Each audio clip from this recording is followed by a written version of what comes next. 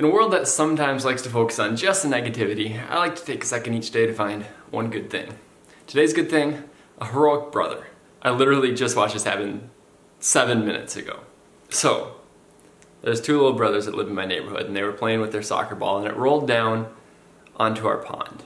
And the pond's half frozen, and the ball rolled out right into the edge of the ice right next to where the water was. So the little brother decides he's gonna go and try and grab it. And of course I'm like, I need to film this. Because I'm a sick and twisted person, I guess. The pond's like 3 feet deep, so he'd be fine even if he fell in. And sure enough, he's slithering out there. This could be a disaster. I may have to run out there and save him. If he does fall in, I'm not going to continue filming. I'll be a good Samaritan. I won't be like those World Star people that film their friends getting beat up. Maybe I should put on my swim trunks. This could end poorly. Oh gosh.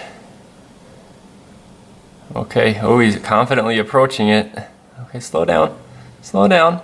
Oh, he's getting close. He's within striking distance. And oh no, oh no, oh dear, okay.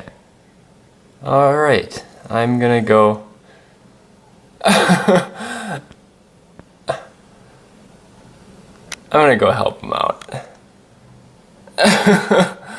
He saved himself pretty well. I'm gonna help him out. Yes, I know I'm a sick and twisted person for filming that, but they're okay. The reason this is today's one good thing is because of the big brother. Big brother was standing off watching him the whole time. He was making sure he was okay. He was a protective guardian. Me, on the other hand, not so much. As soon as his little bro fell in,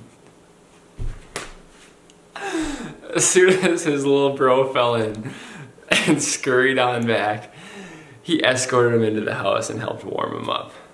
They're fine. I listened to their conversation. They didn't know I was watching yet. And he's fine. He'll change clothes and it'll be alright.